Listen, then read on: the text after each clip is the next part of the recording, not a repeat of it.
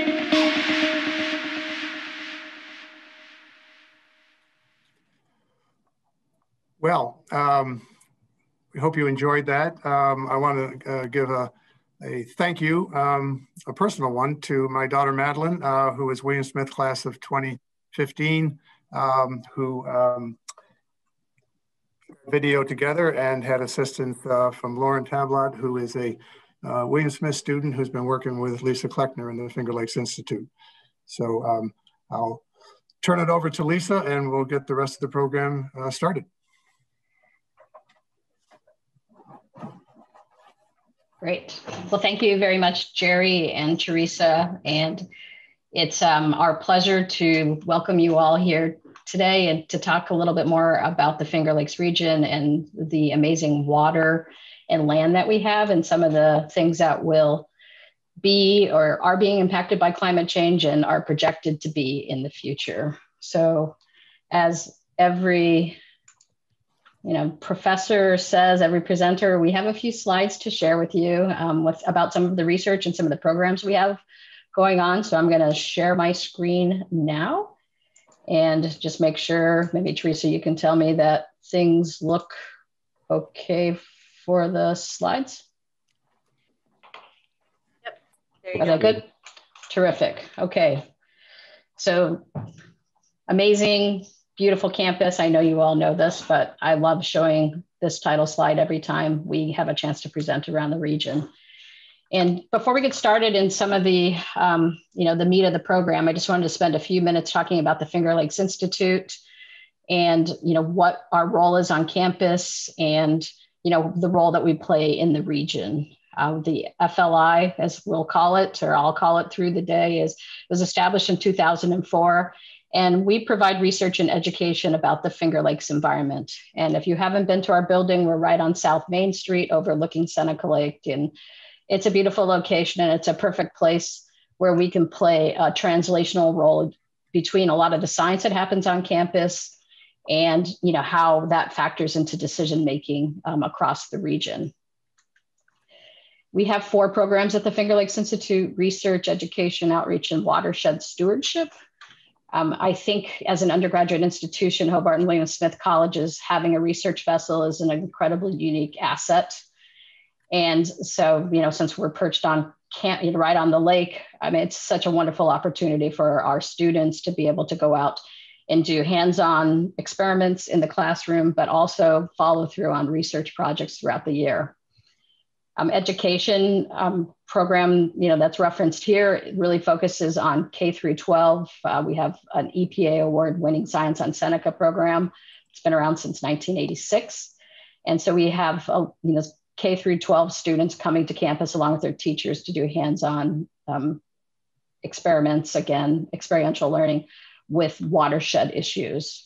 We also do a lot with outreach. So we do a lot of work with the public, and looking at really taking information about the environment and spurring people to action and being involved in, issues like invasive species or nutrient mitigation, land use and things like that. And then watershed stewardship really kind of pulls all of this together, because what happens on the land in, lakes really, or, in a watershed basically affects what happens in the lake itself. And, our 2 main economic drivers in the region, as you saw from the video, it's really tourism and it's agriculture. So between the 2 of those, $4 billion a year of economic activity. The lakes support things like the Bassmasters. So, and let's not forget that Seneca Lake is also the lake trout capital of the world and has had a fishing tournament since 1965. And it's really, the Finger Lakes now is a global brand. The wine and the food have brought that to us, but people come here and they're just amazed at the beauty of the lake and the landscape. And we're just really, really fortunate to have such a beautiful setting. So a few facts about the Finger Lakes. They're pictured here on the left. There's 11 of them. The inlets for the lakes are usually are in the south part of the lake, and the lakes, the outlets are in the north. And so the lakes eventually empty into the Great Lakes. And so things that happen to the Great Lakes, we can study in the Finger Lakes, albeit on a smaller scale, but our research has really great connections to Great Lakes programs. And so now I'm going to pivot to climate change and just give a very high level overview of some of the issues that can impact lakes. And, you know, a lot of this lovely figure, you know, I think as scientists, we're just now reconciling a lot of the data that we can get our hands on and start to understand how the climate change that we're seeing over the last couple decades is starting to impact our systems. And lakes is one of the systems that are being impacted. And, you know, this, if I'm sure there's scientists in this crowd, this is a wonderful paper and has this conceptual diagram about, you know, how energy is exchanged between the atmosphere and water, and how temperature changes can manifest themselves, you know, from the air and into the water and then back again. And so the thing that I'm just going to present very briefly on are extreme precipitation events, but know that mixing in the lake, so that's the stratification of warm water from cold water, and then also the extent of ice cover and how long it lasts are also major issues. And then John's going to spend some time talking about lake surface water temperatures and the impact that that's having on the health of our ecosystems. So I just want to point out, this is a GIS map that one of our colleagues here on campus has made of the Finger Lakes region. And what's interesting about this, I think, if you look, is you can see, and this is Seneca Lake here, hopefully you can see my pointer, is, you know, the northern part here where Geneva is, it's a fairly, you know, flat area. But as you go further south, for all the lakes, you definitely get into higher elevation terrain. And that has tremendous implications for when it rains, how fast the rain goes into the lakes.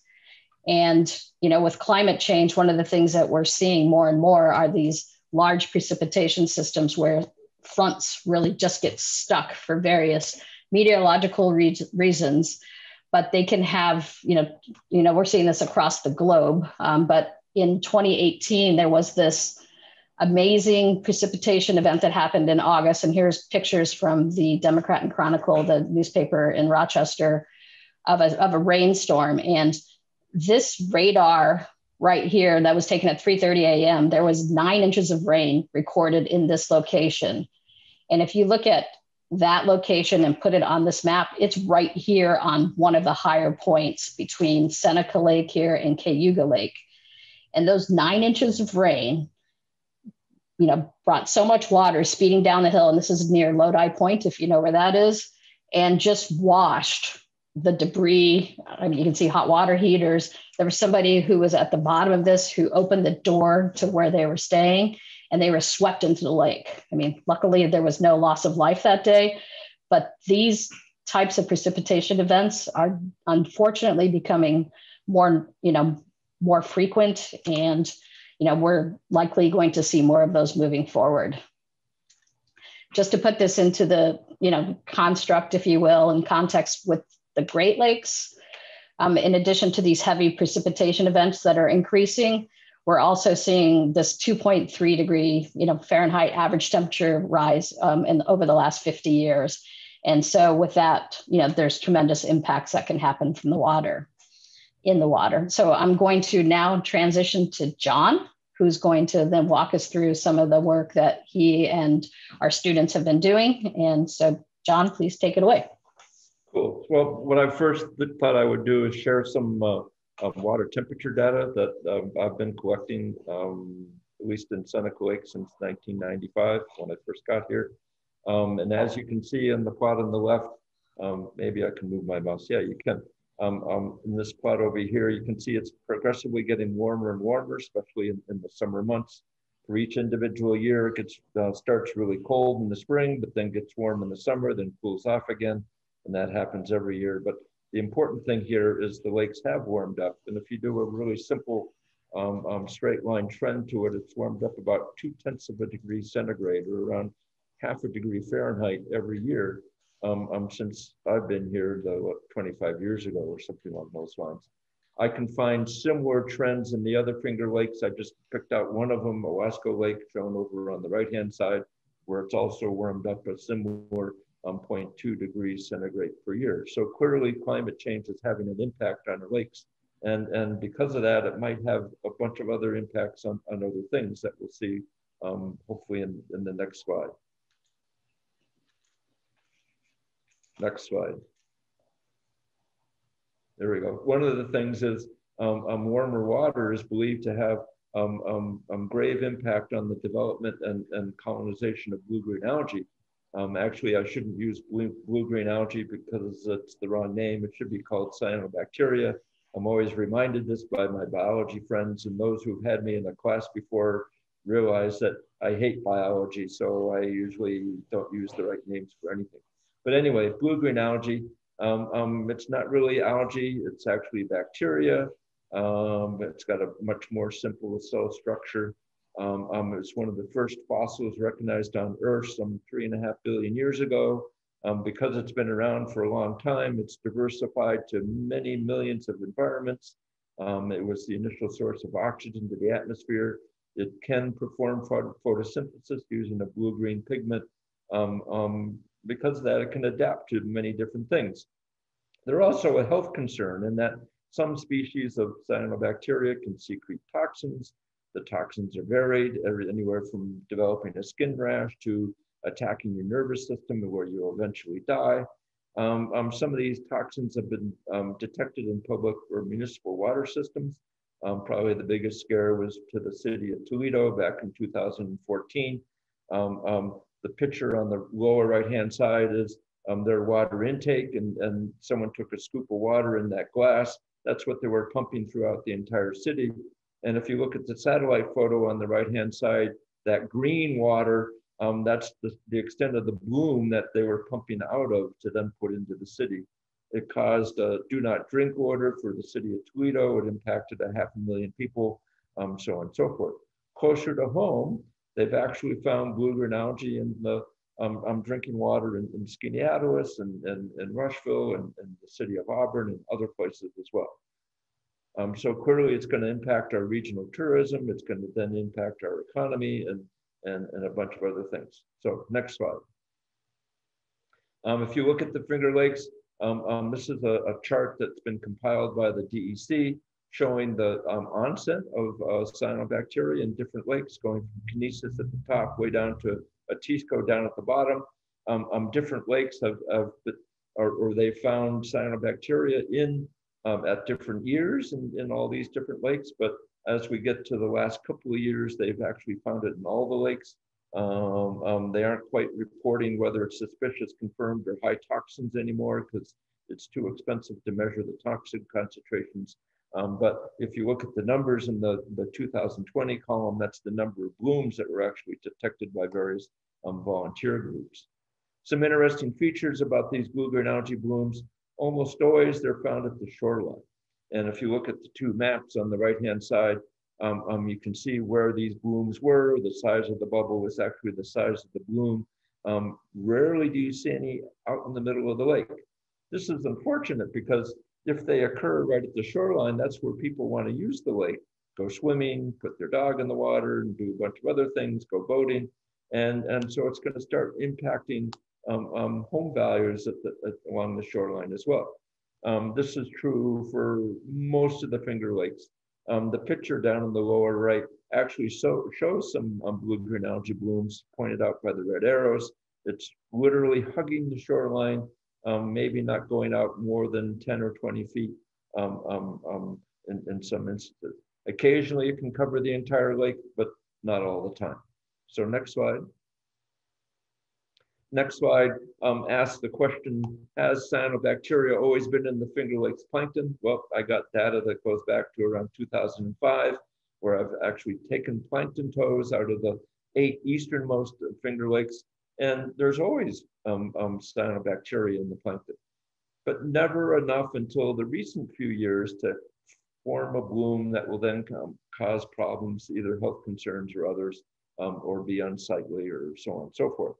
The other major algal groups are also shown there, whether it's diatoms or dinoflagellates or green algae, they're always there as well. Matter of fact, if you go back to some of the earliest limnological reports about the Finger Lakes by Burge and Judet, they reported seeing cyanobacteria in their plankton toes as well. So something in the last couple of years must have triggered the recent blooms. So you start thinking about some of the environmental preferences for these blooms. One, they like warmer water because they have mechanisms, they have gas vacuoles that allow them to float and be more buoyant in warmer water. They like sunny skies so they can do photosynthesis. They like calm conditions because if it's too windy, they get mixed down into the water column some. And in the past, they've always been responsive or found in lakes with lots of nutrients, excessive nutrients. Now, what's sort of interesting in the Finger Lakes case is that most of the Finger Lakes are relatively nutrient poor. So it's strange that we're actually getting blooms of cyanobacteria because we don't really have the nutrients for that. So what I'll do is go through some of these examples and see if we've had warmer water or sunnier skies or so on and so forth to see if some of these factors might have influenced what's going on. Next slide. Well, I'll get back to these temperature records. In Seneca Lake, the last 1, 2, 3, 4, 5 years is when we've had cyanobacteria events, and it looks like those were some of the warmest years on record. Matter of fact, last year, 2020, was the warmest summer temperatures on record. Same things going on for Owasco Lake, maybe not quite to the same extent, but most of those years where they found good cyanobacteria blooms, that was primarily warmer water. So, okay, warmer water, that's fine. Seems to match. But if you look at the next slide, here I've measured water temperatures that not only offshore by a water quality monitoring buoy, but also at a number of nearshore sites. The water temperature across the lake seems to track itself very well from the middle of June through the middle of October, thereabouts. Down at the bottom in those squares, it's when they actually had cyanobacteria events happen along the shoreline. And what I like to point out is these events down here usually happen when the water's cold, not when it's hot. So these events down here happened when the water was cold, not when it was hot. And that's somewhat surprising, but you can actually put this into a bigger picture in that when we get to the nutrient story, we'll find out that there's not enough nutrients in the open water to support these blooms. And maybe this warmer water has something to do with it to then release more nutrients to then actually get the blooms going. So hopefully I'll remember to get back to that story when we get to it. Next slide, please. Sunny skies. Here's a picture taken by drone. It's the northern end of Owasco Lake. Looks pretty darn sunny to me. But the problem with this is whenever you get sunny skies, you don't always have a bloom.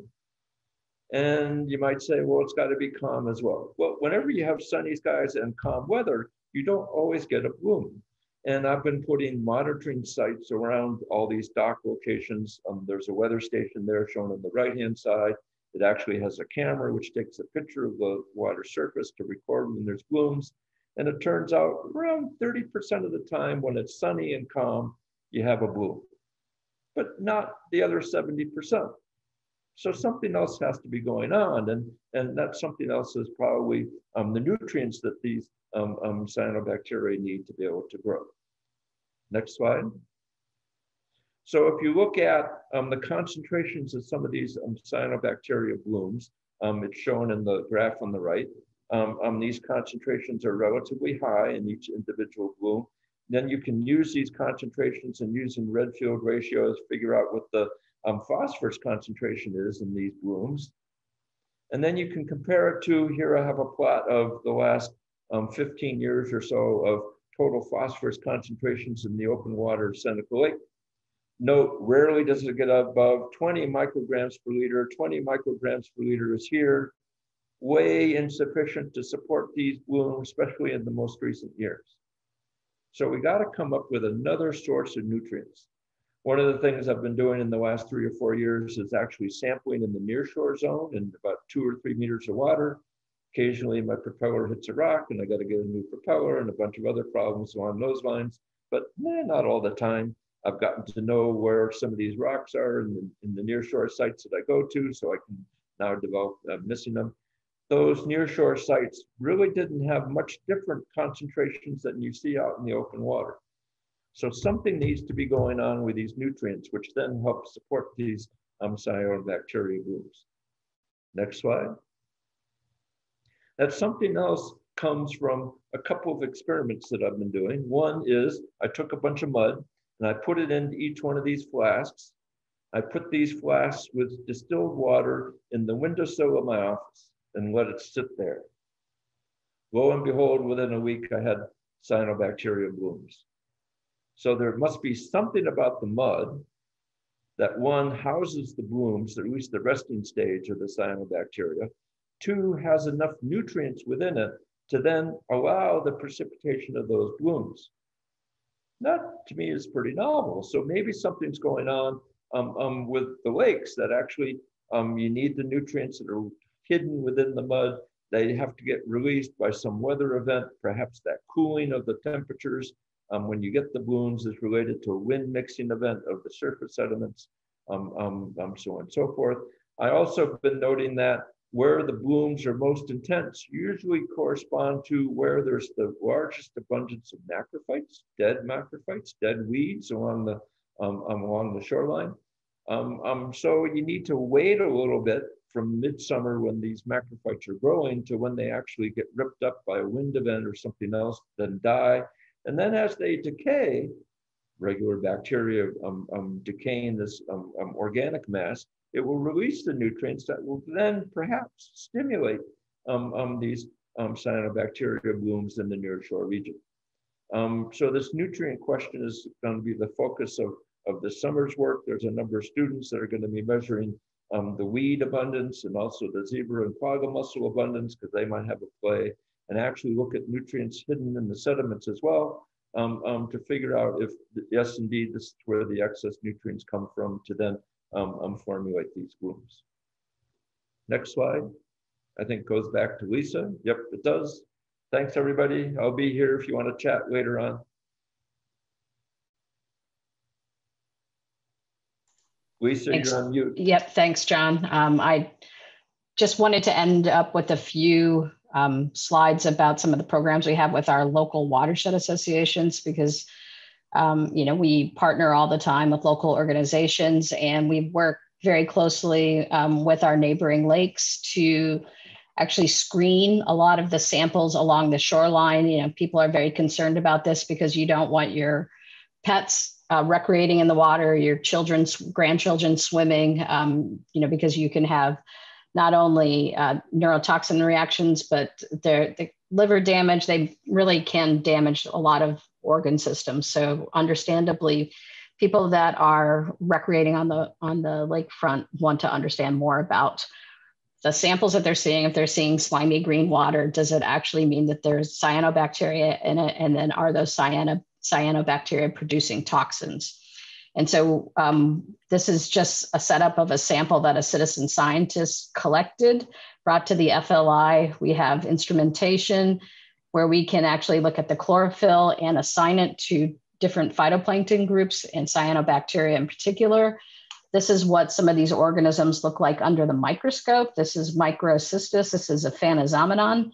And then we also have instrumentation that from a grant recently from New York State that allows us to measure the toxin levels in those samples. So, this is very much a student and professional research. It's actually a global problem, but, we have a lot of different groups of people on campus involved in trying to better understand what's happening with these samples and with our lakes. And I just want to highlight one last slide on research. In addition to the factors that John talked about, these cyanobacteria are part of really a community of other organisms that are part of a bloom. So if you are familiar with the term microbiome and you think of all the bacteria that are in your gut, the blooms also have many different types of bacteria and other organisms that are associated with them. And so we've been working for the last couple of years with Cornell and a professor, Ruth Richardson. She's in the environmental engineering program there. And so we've been trying to couple what we do, which is mainly the chlorophyll and the toxin measurements, along with a genomic approach. So looking at the DNA and the community composition of these blooms. And this is just some data if you're familiar with what DNA looks like when it comes out from analysis. You can essentially look at the proportion of the different phyla of bacteria that are part of these bloom samples. And so this has been a great partnership. So we've had undergraduates working with from HWS, working with undergraduates from Cornell, but also some PhD students. And so we're very actively engaged in this program area with Cornell. And we have just received notice that we have a second year of funding through the New York State Water Resources Institute. So with that, really, our students really get a chance to do very much hands-on work. This is, a picture from, I think this is from 2018. The interns that are the summer research students that are here, many of them just graduated a couple of weeks ago. So it's always bittersweet to see the students, but we also know that they're moving on to great places. And we also last summer did a remote summer research kind of experience where FLI staff got to do a lot of the hands-on science, but we were also sending information and data back to the students. So we, actively stayed engaged with them. And the other thing, with the FLI is we hire every summer about 40 full-time students, and we're right in the middle of onboarding everyone. So we have 40 different people working across all the different lakes that are fully paid. And when you think about economic development and how it ties into the Finger Lakes, taking care of these lakes and being good stewards is something we should be investing in. And these are great job opportunities for college students and to get, experience working with the public, but also working with the science and just having a better understanding of the region. Because as an upstate New York native, I will say summers are obviously the best, my favorite season here. And it's great that the students have a chance to also be here for that experience. We always want to acknowledge our funding sources. As Jerry said, we work with, all levels of government as well as with private foundations. And so we've been successful in bringing dollars to work on behalf of the Finger Lakes region. And one new funder that I just want to point out here is we recently partnered with the Wild Center, which is in the Adirondacks, and we have a climate change resilience grant funded by NOAA. And so this is to work with rural youth to host youth climate summits in the Finger Lakes and in the Adirondacks, and basically make sure that the conversation about climate change is moving forward. I mean, often the students, are super engaged even at the high school level, and they're trying to persuade their administrators. And so we provide opportunities for students and teachers to come together to try to figure out how to move the dial on this issue across New York State. So also Finger Lakes Institute staff, we have 10 full-time staff members. The vast majority of these people are funded by soft money, so these grants, and they help to do the project so that we can go and get more money. And then we also work with faculty members in biology, environmental studies, physics, geoscience, economics, really across the board on campus. And this is just a small snapshot of the number of faculty that we work with. And then John, I don't know if you wanted to say anything about your students, but I know you've worked with a number of these over the years. So here's a listing of the students that have worked on more or less major projects or hired during the summer since I got here in '94. There was about 100 of them. I'm pretty impressed. Some of them have gone on to done very good things. That's enough. Thanks, John. And with that, thank you all for attending. And we hope that you've learned a little bit more about climate change, and we are anxious to hear from you. And we appreciate your time and your interest in listening to our program today. Great. Lisa and John, thanks so much. That was terrific. Do we have, if anybody has a question, you can use the chat or just raise your hand, and we're happy to address the questions.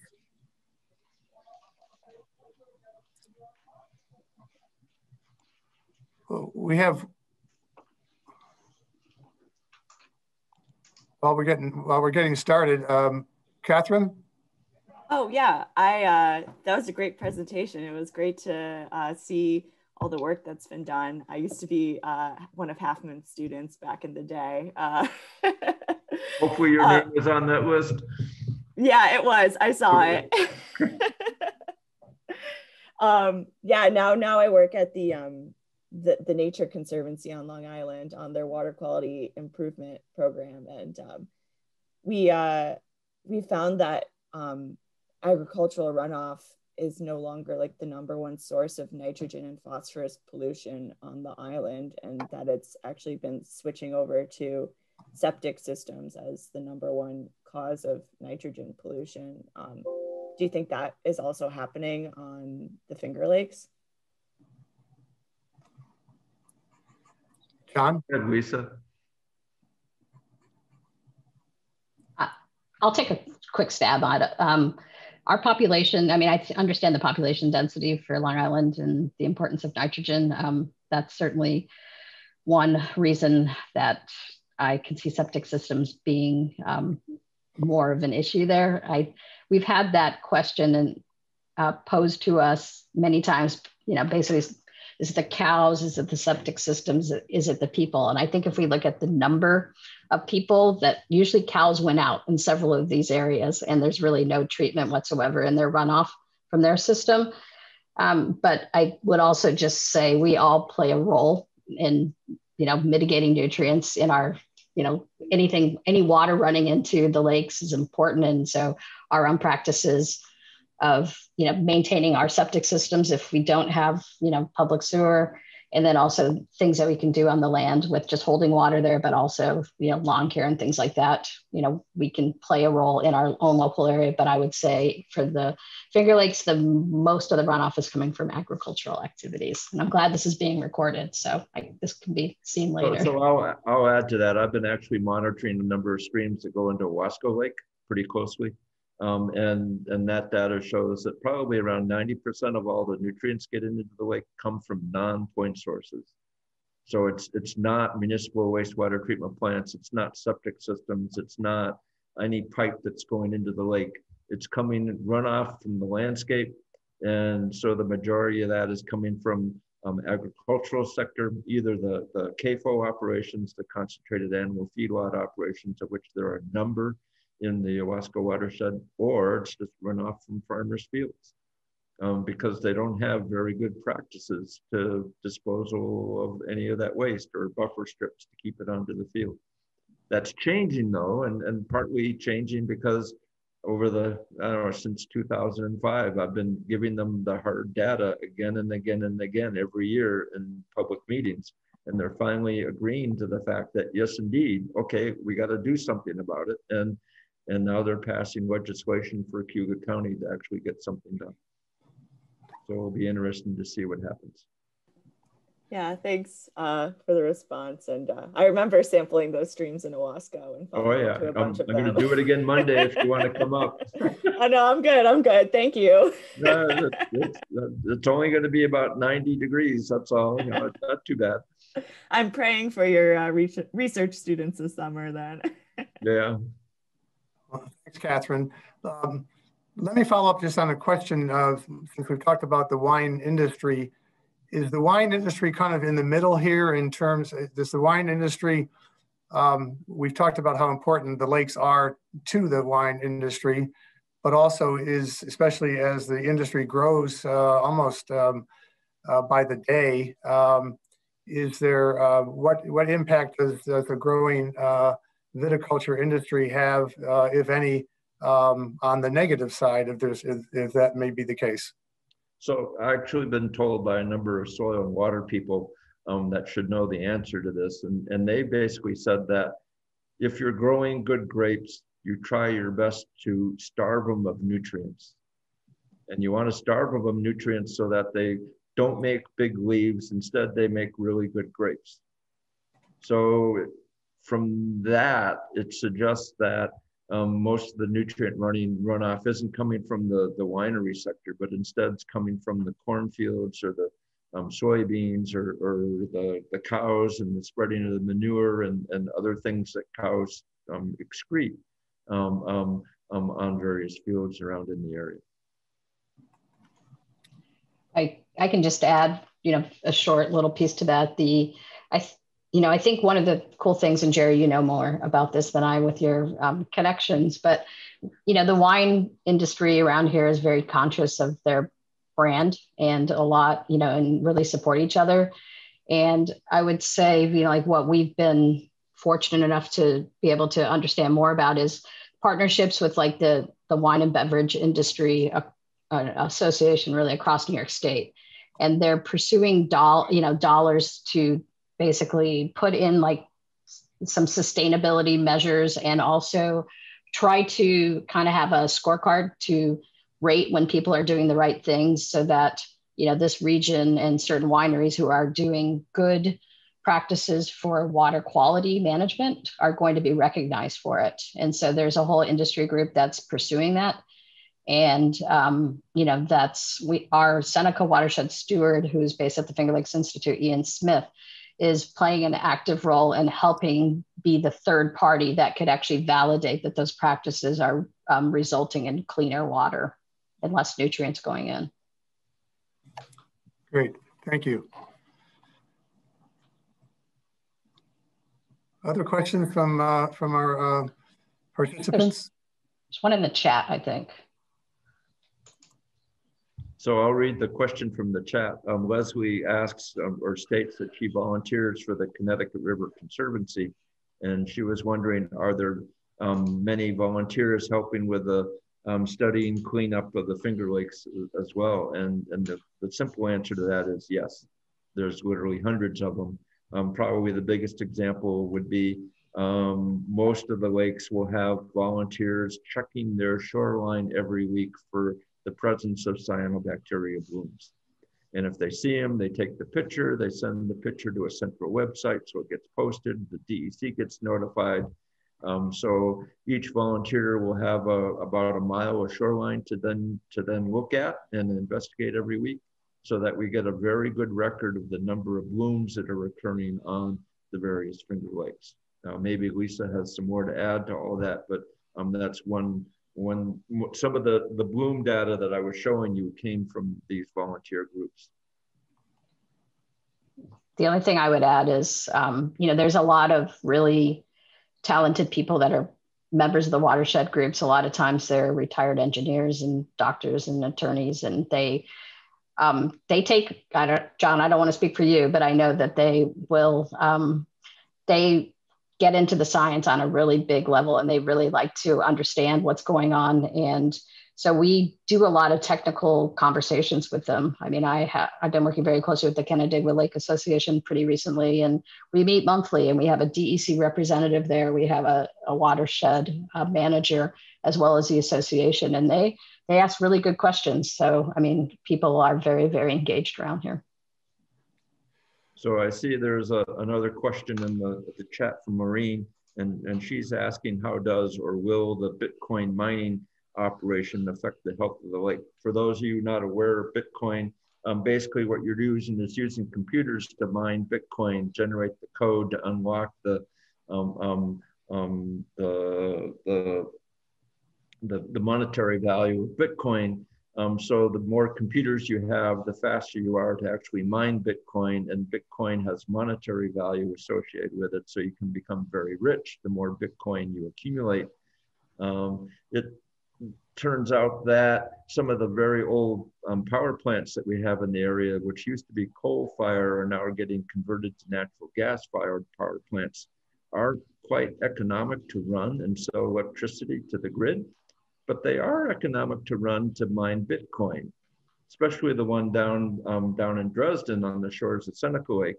What it's doing is, within its cavernous operations, it's putting in rows and rows and rows of computers, and basically all the power it produces, it's taking and harnessing to just run their computers to then mine Bitcoin. Now, for those of you who know anything about energy generation, you have to cool that steam that you make by heating up the water to make the steam in the first place to then generate the electricity. Use cooling water from the lake to then cool down that steam. And that's drawn directly from Seneca Lake, and the waste heat is then put right back into the Keuka outlet, getting into the Keuka Lake. So there are concerns. Warmer water, as we already said in this presentation, might precipitate more cyanobacteria. The question of how much warmer the lake is actually getting is hasn't quite been answered yet. If there might be, or there's definitely a local impact. For the entire lake, it's probably not going to be a major impact. Most of that warming that I've seen in the surface water of the Finger Lakes isn't because of the power plant operations. You can actually do a calculation to confirm that. However, I would go on to say that the impact that some of these plants can then have is more on a regional scale, in that if you're generating all this electricity to run your computers, the generation of that electricity from fossil fuels will then put greenhouse gases and other things into the atmosphere. Tom Drennan and I did back of the envelope calculations with a student this past year, which suggests that if they use all the power from the Greenwich plant down in Dresden to then generate the electricity to run the computers to mine Bitcoin, you will then liberate as much greenhouse gases as about 100,000 cars in a given year. That to me is unbelievably significant, in that someone, somewhere, some investor is then forcing this plant to then ruin our local environment, not only ruin our environment, but then making the globe even warmer just for his profit. Nothing else than him making money. Which to me, I mean, I don't mind generating electricity and making a few greenhouse gases if people get electricity to heat their homes or turn on lights or air conditioners or whatever they have to do. But just to make money, this is my personal bias, you've probably heard, it's really, really ludicrous. There, I'll stop the editorial right there. Well, thanks, John. I mean, it's been, for those of paying attention closely here, it's a very significant issue, and it's getting a great deal of attention. So it's, Maureen, thanks for a very timely question. I actually have a bunch of temperature loggers out in Seneca Lake, just outside of the Keuka outlet, and a bunch going up the outlet that are measuring temperatures as we speak. And by December, I should recover those, and then I'll be able to give you a more quantitative answer to how they're impacting the lake. I'm sure you know that even NPR did a special specifically on this going on in the Finger Lakes. Yep. So it is getting publicity. Yep, they're thinking of actually using the Milliken plant, which goes in, it's on the shores of Cayuga Lake as well. Right. Because that one shut down to coal, but they're going to turn it into natural gas, and there's investors that do Bitcoin that are driving that as well. Yeah. The other thing I heard recently is New York State just passed a moratorium to ban it. Now, whether that's true or not, I don't know. I just heard that snippet on NPR as I was driving home one day. Maybe it's not true. It's proposed. It's just proposed, okay. I think so at this point. Yeah. Well, I hope it works. Well, are there any other questions? No more in the chat. Yes. Yeah. Hi. Can you hear me? Yep. Yes, we can. Okay, awesome. So I used to work with John and the FLA throughout undergrad, and then in my final semester at undergrad, I worked with John independently to assess surface water temperatures in the Finger Lakes. So to prep for this meeting, I took a look at my last paper, and I saw that in our discussion, we started to tease at a couple different possibilities. So I would like to see, it's been 2 years since I graduated, where you sit on these possibilities right now. And the two that I kind of wanted to point at were with increased surface water temperatures, that could mean like more stratification or later mixing events. And then you spoke about the mud project that you started doing in your office. How do you think that would impact, if there's no mixing, how do you release the nutrients from the mud to get the cyanobacteria? Okay, so I'll take an initial stab, and I'm sure Lisa can be more biological about all this. In my very simplistic, simple-minded biological approach, warmer water will then drive faster bacterial decay of the organic matter. Yes. Yeah. And if you get faster bacterial decay, you can then release more nutrients into the mud. And then if you can stir that mud a little bit, then you'll get more nutrients released so that cyanobacteria can then have a bigger bloom. And then the mud that you're mixing, is this closer to the shore, or is it? So the mud that you're mixing is due to waves driven by wind. Okay. So the waves have a circular motion in the water column. Yeah. If you remember limnology Yeah. from long ago. Yeah. And as that circular motion can then stir up the sediments. So Okay. whenever the wind's blowing on shore, the shoreline's always muddy. That's the reason why. Okay. In that mud is good nutrients. Yeah. Okay. And then I also saw in our discussion that with less mixing, this would give them more opportunity and time to grow without disruption, right? So then Yes. we also mentioned how cyanobacteria can migrate through the water column and outcompete other algae or other, biological things. So that would lead to more HABs. Is that where we're standing right now? Yep. Okay. And I'm a proponent of saying once you had a bloom event, when they die, they sink down into the mud and they will decay, which sort of self-perpetuates this cycle of more nutrients to then get the next bloom in the same location. And then, okay, sorry. On the other side, veering away from HABs, with warmer water, you're going to have less dissolved oxygen. Yep. So then that would affect the other biology, like the ecosystem in general, because then there are things like snails and mussels and fish that can't really, do their thing as well. So, Lisa, do you have a take on that? Thanks. Sure. I was just going to say, I think that, one thing that we didn't really talk about was the food webs here. And, as a biologist, that's something I've been studying for the last several decades. And so I think we always have to think about the biological organisms, and especially the nearshore area, because of the way the quagga mussels have really taken the nutrients that really used to be kind of out in the middle of the lake, and they brought everything to the nearshore region. And quagga mussels, we know they take in a lot of water. They can filter a lot of water each day, and they keep the good algae as a food source, and they spit out the stuff that they don't really find nutritious. And most of those are cyanobacteria.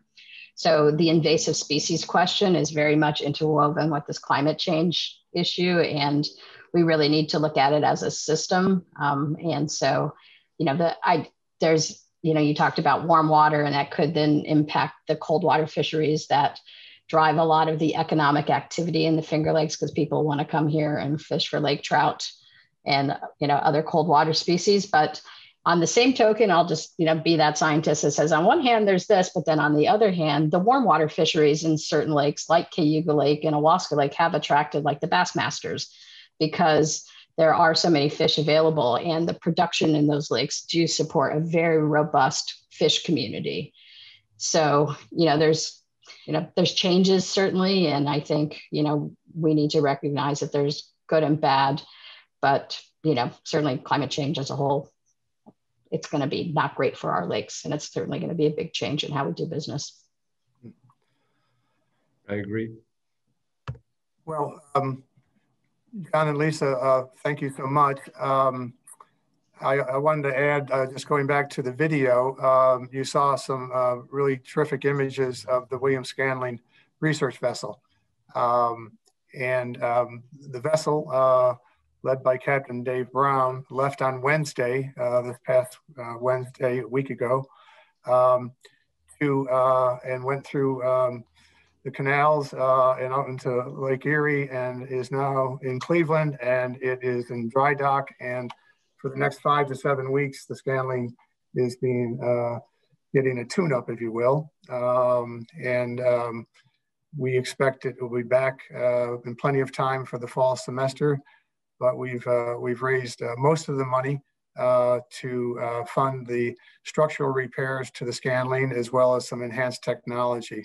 So we will keep everyone posted as the Dave and the crew make their way back later in the summer back to Seneca Lake, and the Scanlon will be ready for a few more generations of Hobart and William Smith students, as well as the students in the area high schools that Lisa referred to with Science on Seneca, which is a program that we're extremely proud of as well.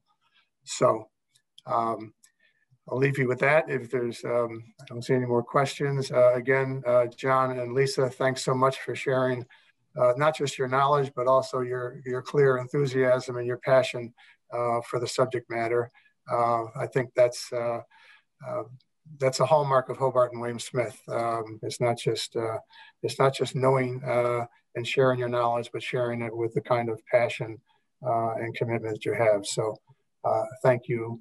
And thank all of you for joining us. And we wish you a great weekend. And we're looking forward to the rest of the graduation and reunion weekend here in Geneva.